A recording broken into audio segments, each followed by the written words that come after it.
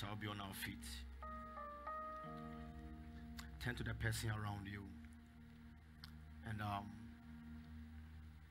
there's a 4-week series I'm embarking on, and I'm starting today. I did some part at the first service. And this sermon or series should never ever leave your mind. And it should ever leave your heart. This will help you to know who you are. If every child of God knows this, they will not be afraid in life again. So, the inherent power that God has given, the good news is that God never gave it to any pastor. He gave it to everybody. It's only the pastor that when somebody is sick, he can place the hand on the person for the person to be healed. Then the church of God and the body of Christ has failed. You have the same power. It's available to you as well. Jesus. One assignment I love in the body of Christ is for God to use me as a channel to let people know what they carry. If you are the only one who is anointed, you will burn out tomorrow. Because one person you cannot do all. But with the same faith and the same power, something amazing will happen. A young man sent a message just early this dawn. He said, "Man of God, yesterday I ran to the altar, and when I ran to the altar, I came to drop a sacrifice on the altar because I didn't know that when I speak, God can answer." I said, "Why?" He's a man of God. He's into oil. He does oil lifting.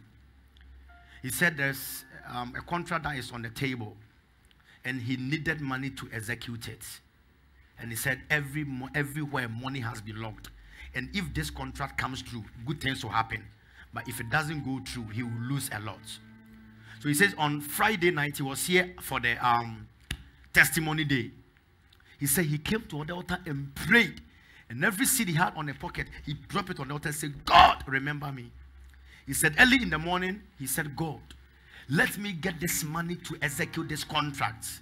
Because if he does it, good things will happen to him."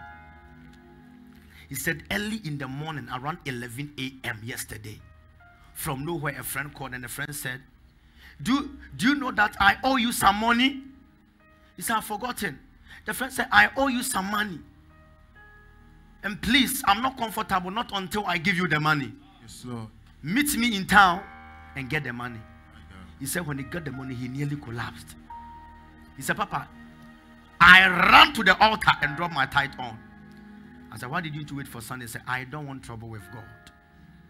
He said, "Papa, I don't know that said that when we pray, God can just answer like that." Jesus. That is the realm I'm about to push you into. Yes, Lord. That when you pray, God will answer. Oh, the last to say the amen will be the first person.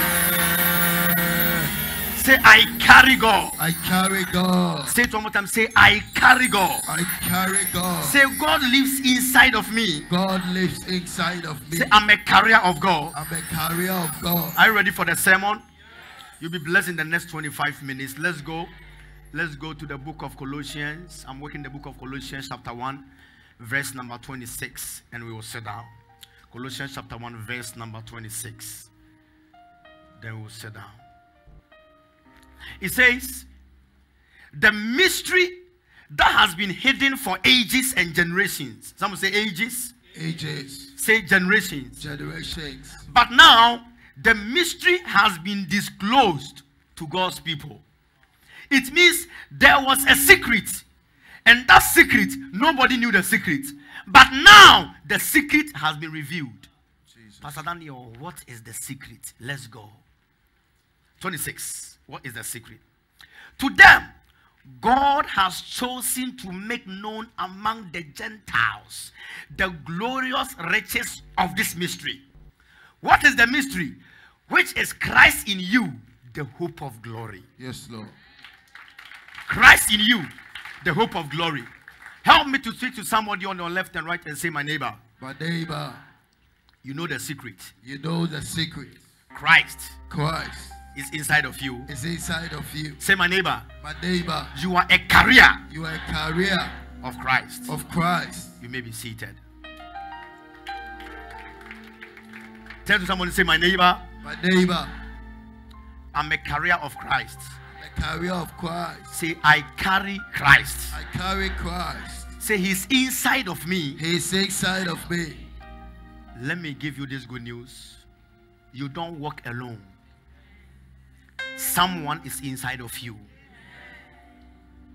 If your picture is taken to a wrong altar and they call out your name, Daniel, Emmanuel, Amma, Abna, Equia, Ya, it is not Daniel or Ya that will appear. Someone is already inside of me, and that is the person that has the right to appear. Yes, Lord. And that is Jesus Christ. Jesus. Pastor Daniel, why did Jesus come on earth? Why? Why was he here? He didn't come here to die. If somebody tells you he came to die, it's an error. No. Why did he come? He came on earth so that you can know what you can become. So when you see Jesus, Jesus is a reflection of what your glorious end can be. And Jesus came on earth for you to know who God is. So Jesus is the image of the God we have never seen. He's the express image of the invisible God. Say, Jesus is the express image of the invisible God. Of the invisible Man God. of God, come to me for an illustration.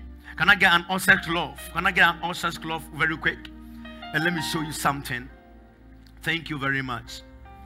So everyone, from the Old Testament, this is how God had been. Anytime God is about to appear, there is thunder. There is this. Smoke from his nostrils. And nobody could see God, and everybody was afraid of God. We want to see God, but we cannot see him. So God said, but I still want to relate with people. But because I'm invisible, they cannot relate with me.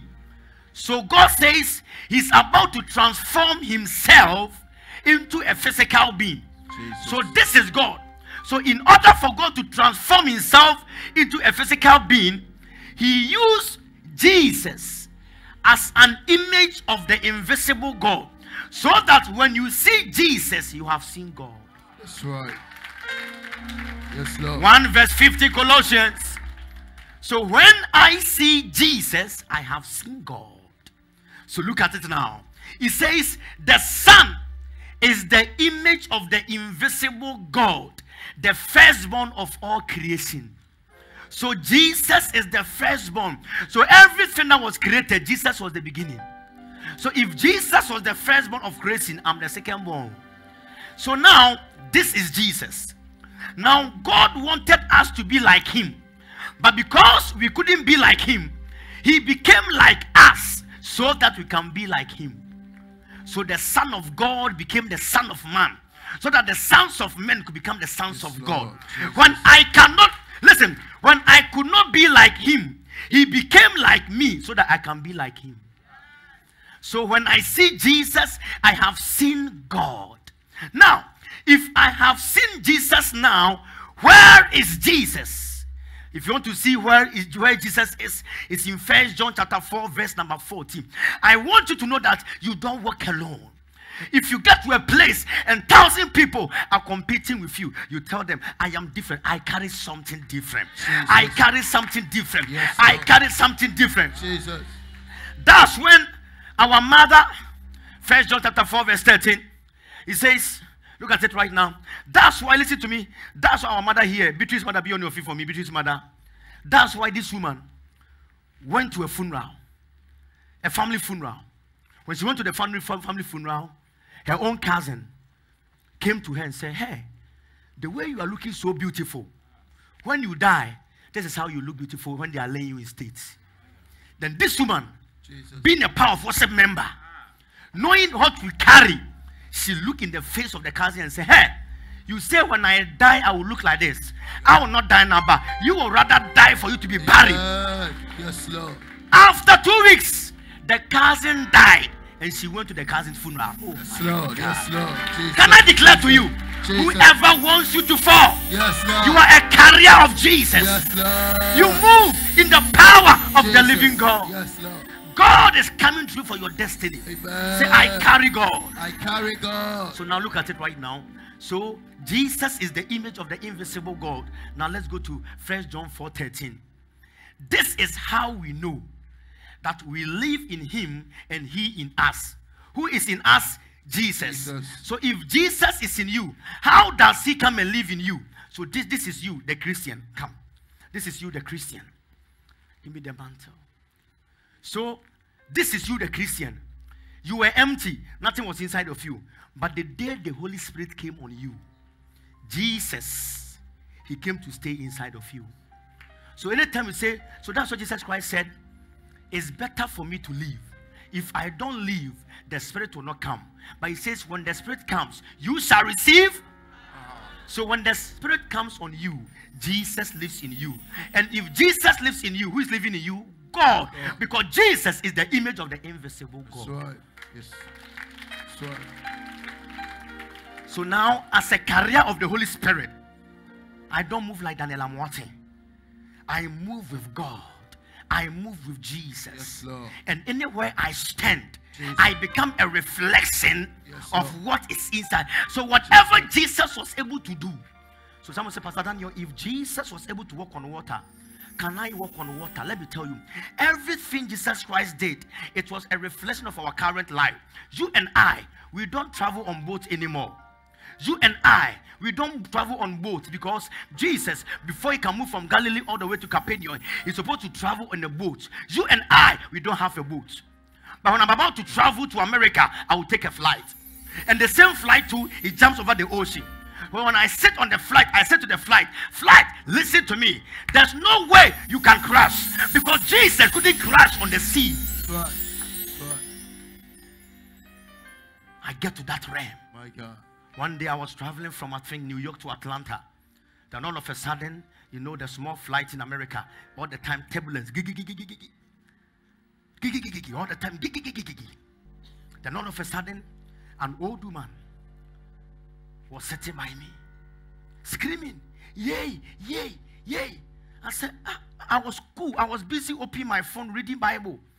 He said, young man, why are you not afraid?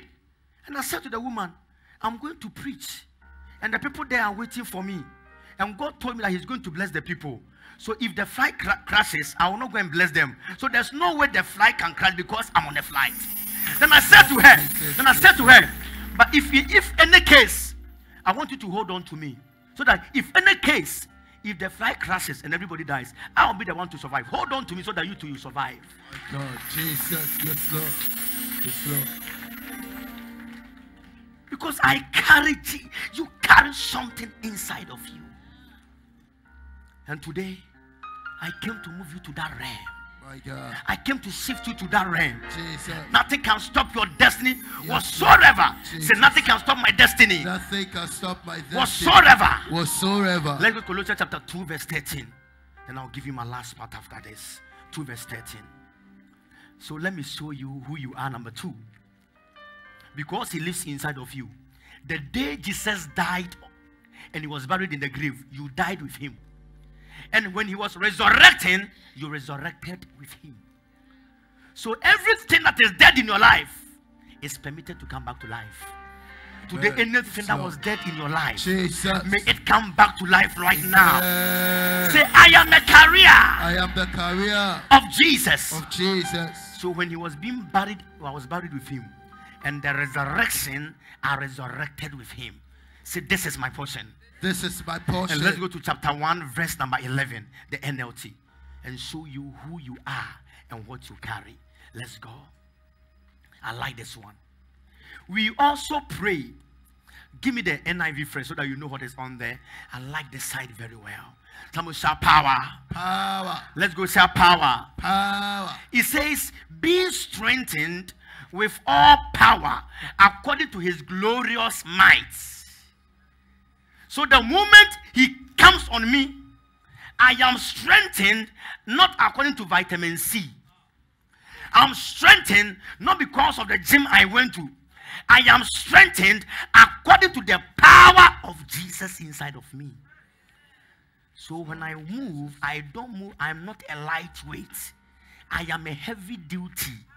When you are coming as a child of God, you are like a loaded, articulated truck descending downhill. If anybody tries you, you will crash them. My God, Jesus. Those who didn't clap, you don't know who you are. Jesus. Say, I carry something. I carry something. Say, I carry something. I carry something. Say, I carry something. I carry something. Say, something lives inside of me. Something lives inside of me. And shout, I am powerful. I am powerful. He says, and because of, according to his glorious might. So there is a might of God. That's what we call a mighty God. Because of that, there is no way I can fall down. Sister, I want to ask you one question. Why are you afraid? Mommy, why are you afraid? Just because they threw one challenge at you, you said to yourself, that's the end of your life. Just because you went to embassy and they told you you have been refused, you say God is not there. Who told you? God is bigger than America. God is bigger than London. He holds the whole world in his hands. And when your time is up, he will push you there. Jesus. Yes, Lord. My God. We have seen crazy testimonies over here that do not make sense. One gentleman came here with the girlfriend, the fiancé. They have planned everything, about to get married. Then the two of them applied for school to go and do PhD in America. So the fiancé came. She did the election and she got the visa. Do you remember the guy that was sitting over that side? Got the visa. The guy went. They didn't give to him. So I was in my office one day. I heard a knock. A sister came with a guy. I said, sister, how are you doing? Congratulations. Sister was not happy. I said, why? I said, Papa, I'm the one you prayed for because she was doing teaching assistant job at University of Cape Coast, and I gave her a prophecy that you go and do PhD, you become a lecturer, you have your doctorate, you teach in America. Papa, I'm the one. I'm going. I said, great. I said, why are you not smiling? He said, this is my boyfriend. I said, when I was giving the prophecy, was he here? She said, no. I said, what is he? She said, oh, he doesn't like prayers and everything. And I said, so what was it? He said, but the two of us went. He didn't get. I got. I look at the guy. That's right. That's right. I said, bro, you don't want to go? He said, prophet, I want to go now. I said, why? He said, maybe when she goes, she will not come and pick me. Maybe. Do I remember? Yes, sir. I think Islam can even give me the interface. If Islam is there, she can look for that. That's the guy. That's the guy. Then I look at the guy. I said to the guy, God is not two. Right. God is not three. He is one. If he did for your fiancé, my God. he will do it for you. Amen. You can go in the video when I was so I was prophesying to the guy. That's when I prophesied to the guy, and I told him, open your hands. I said, I give you your visa. That's right. I told him, go and apply again. He said, prophet, if they refuse you, it's supposed to take some time. I said, I'm telling you, go and apply again. That's right. He went to apply. When he got to the embassy, they took his document. The officer said, you were here last month. You were being refused. Why are you here again? I said, one and who in Ajojo here.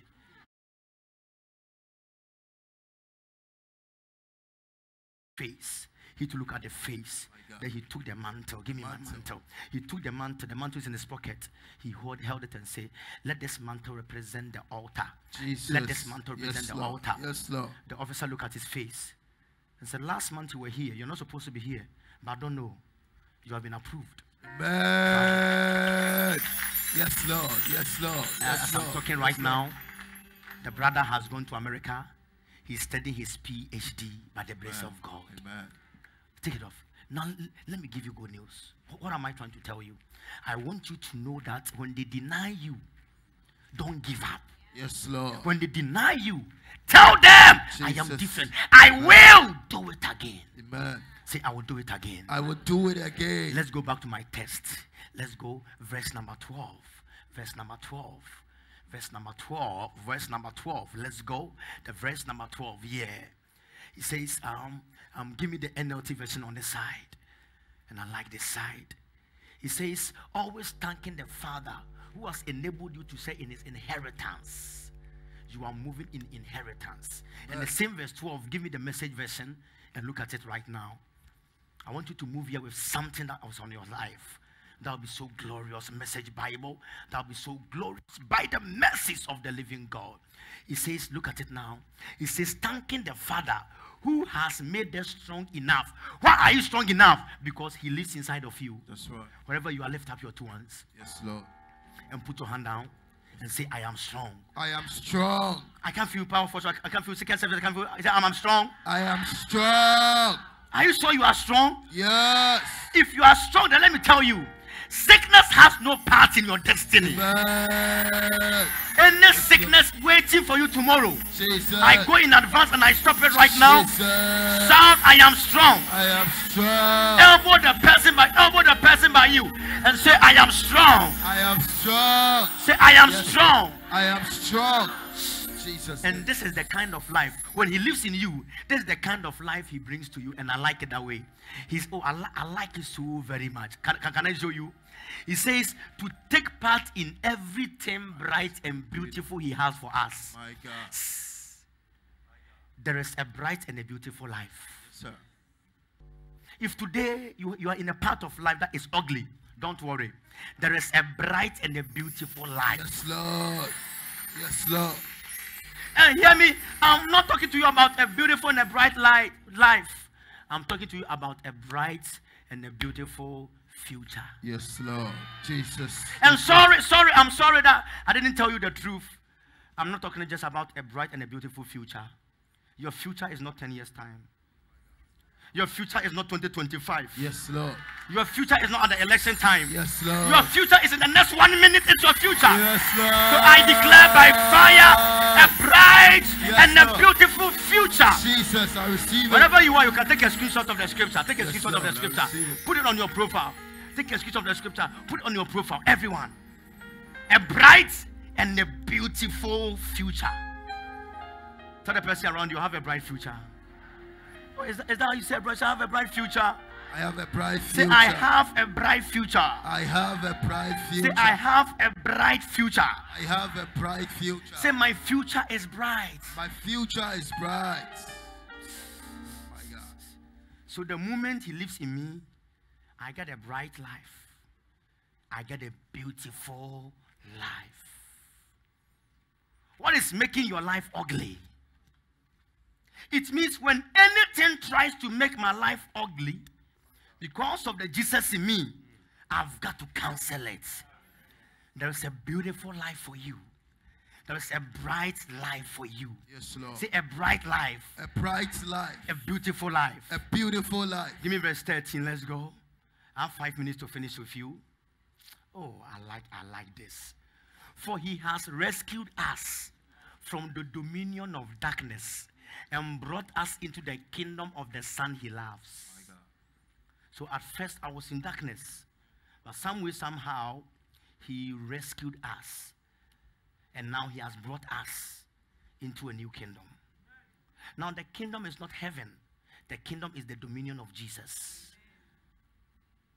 Say, he has rescued me. He has rescued me From darkness. from darkness. Can I tell you something about darkness? Can I tell you? Let's say this is what you are looking for in life. This is your contract, your money, your marriage, your children, your favor, and everything. Let me tell you something ugly about darkness. Can I tell you? Yeah. Media, turn off all the lights. This light, don't turn the front one, turn on the lights. Let's do something right now. Yeah. Turn all the lights, turn off. Yeah. Yeah, all of them, perfect. Have you seen the darkness that has happened? Maybe you are looking for this water. The water can be with you here. But because of darkness, you end up looking for it over here. Although you are standing by the water, because of darkness, you cannot see. Jesus. So people walking in darkness, they are close to their miracles, but they can't That's touch right. it. That's right. So he rescued us from darkness and My bring God. back to life. And he has moved us into Light. Oh, I can't feel you. Back to Yes, life, Lord. man. Yes, Lord. I said he has rescued us from darkness and moved us back into Lights. of his son he loves. That's right. So the reason why when you meet God, things have to change is because when the darkness moves away, what I was looking for, I don't go far, it will be standing by me. And today, your light has come back on. The last will say the amen will be the first one. Say, my light has come back on. My light has come back on.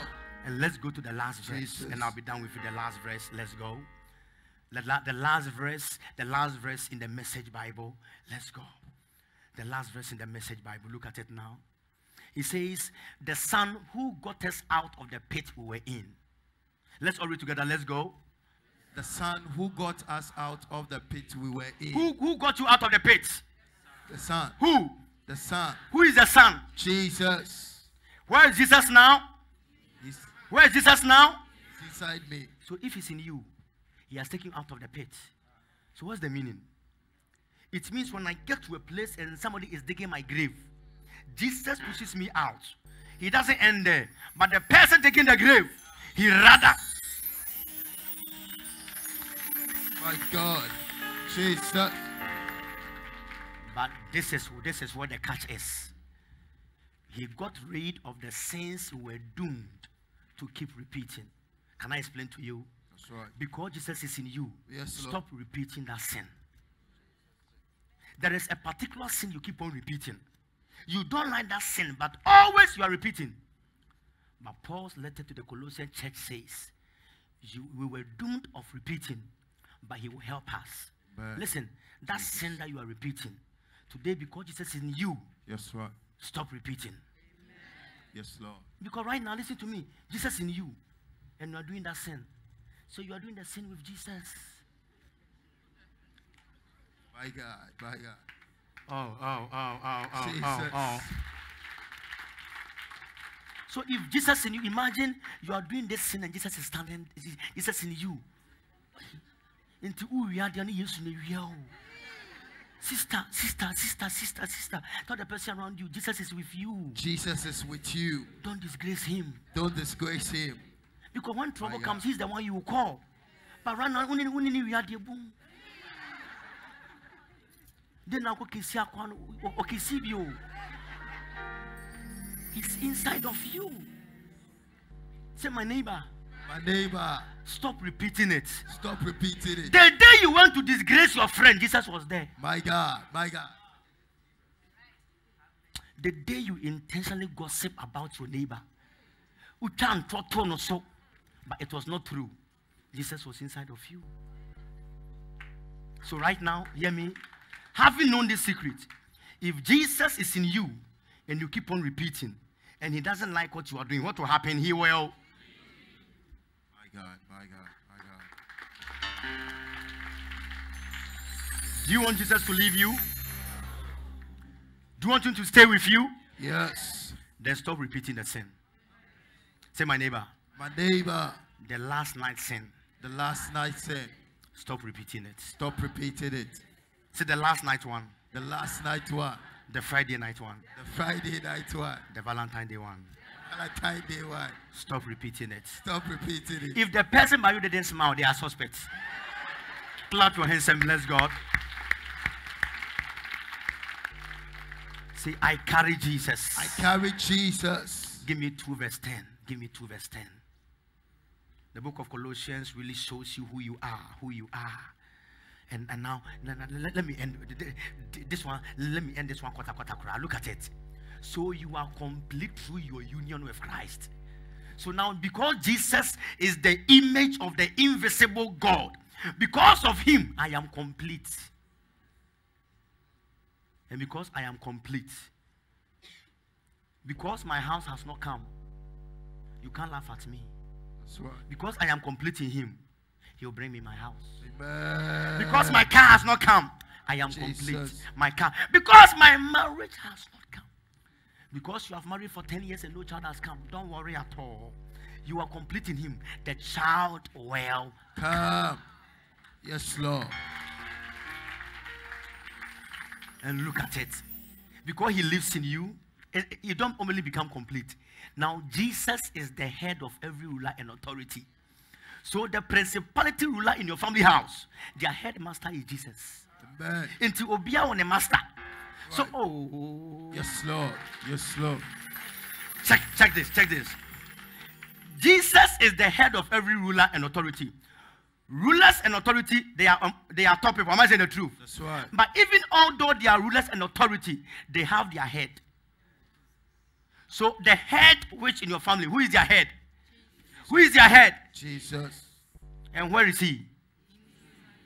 Be on your feet. My God. My God. So if the head of the witches, their leader, yes, you are, yes, Lord. and Jesus is in you are also their head. Amen. Oh, I can feel you. Yes, Lord. That's why one day, let me tell you this secret. That's why one day I preach a sermon like this and I say, whoever is connected to this altar, witches and wizards can never fight you. Then there was a brother in this church. He said, Prophet, there is an uncle in the family. When you go for funeral and you mistake and say the uncle's hand, by the time you come back to Accra, you are in trouble. So when I preached that sermon and he had his mantle, he said, Bibi Ranimu. He went to the funeral. When they were greeting, he greeted the uncle. When he greeted the uncle, one of the cousins said, hey, Charlie, have you forgotten? He said, forget about it. He sat down. Then the uncle walked to me and said, hey, do you know that you greeted me? You know nobody can greet me? He said, uncle, yeah, I greeted you. I'm not afraid, uncle. The uncle said, really?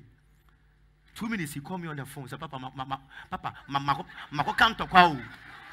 Papa, I bring you to, I said, what? He said, I greeted, I said, forget about it. Don't worry at all. 3 days after, the uncle got stroke. 1 week, the uncle has died. Slow. Can I declare to you? Jesus. Jesus is the head of every ruler. Yes, Lord. And he lives over here. So you are also the head of all those witches and the wizards. Amen. I permit you to become great. Amen. One prayer, lift up your hands.